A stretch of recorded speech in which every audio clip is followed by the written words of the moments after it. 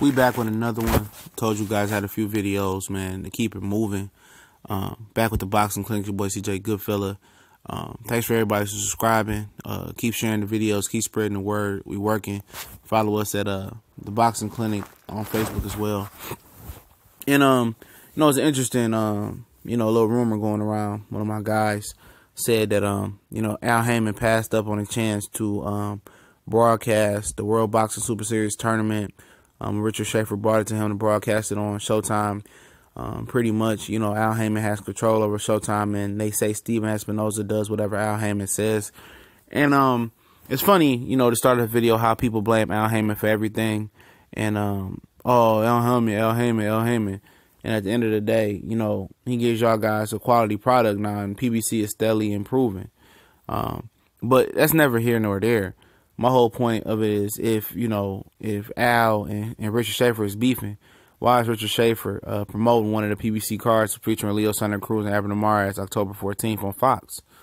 That's why I say that's total bullshit. And, and I think about it. None of Al Haymon guys in this tournament, the Darrell brothers didn't want to be in the tournament because they didn't want to go overseas after, Andre got fucked by Carl Freischman, he thought, in the Super 6. So, I don't know why Al Haymon, people didn't get in the tournament as far as David Benavidez. Andrew Tabiti wanted to be in the tournament. He didn't get in. So I don't understand that. But my question is, your guys can answer this. Would the World Boxing Super Series tournament pull any ratings on Showtime? And I say that, and I'm gonna give my opinion on that, and I say that from this standpoint. That any network it would have been on, I don't think it would have. Cruiserweights don't sell in America. It's not a huge American, weight class. Holyfield fought there. I think James Tourney fought there as well. But it's always been a gateway to heavyweight, and a lot of people skipped over the cruiserweight class because it really has no, it has no clout in America. Nobody really cares about the cruiserweights. They don't get on TV. It's a European-based division. And so was the super middleweight division, and it did turn. So potentially, it can turn. But after all these years, it's just a division that Americans pretty much jump over, or just, they just riding through. And the super middleweight division, it's coming up. It's getting more notoriety. It's getting more popular in America, especially after the super middleweight Super 6 tournament as well. But I don't think either one of these tournaments would have did anything on US TV. It wasn't worth it. Most of these fights will be going on at 5 p.m. Eastern Standard Time in the middle of the day. I don't think any American TV outlet would have bought it. It was just a bad timing, and we see that Earl Smith and Kell Brook did terrible numbers on Showtime because of the timing of the day. Klitschko, Joshua failed to reach 1 million on Showtime because it was in the middle of the day.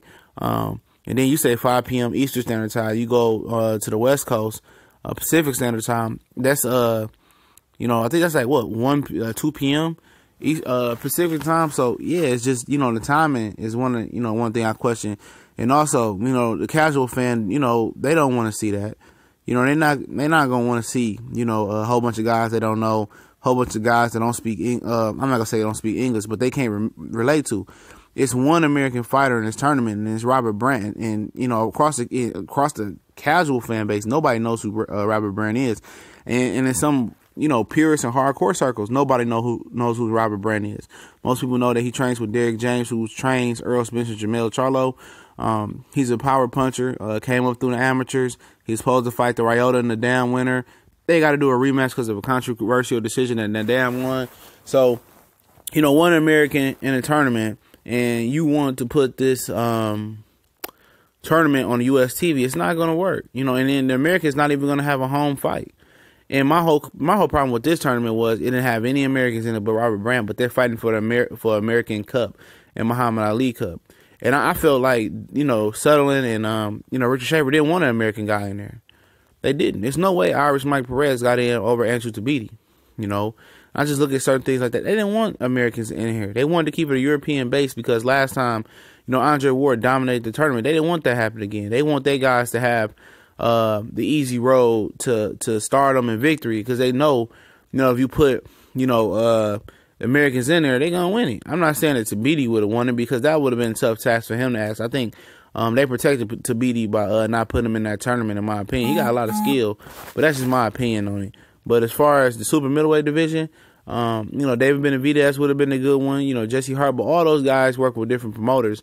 Because if you have the perfect super middleweight super World Boxing Super Series tournament, I say several of those guys wouldn't be in there. The guy from Sweden, the big Turkish guy wouldn't be in there. The guy that came down from light heavyweight that just fought, Nathan Cleverly wouldn't be in there. Robert Brandt wouldn't be in there.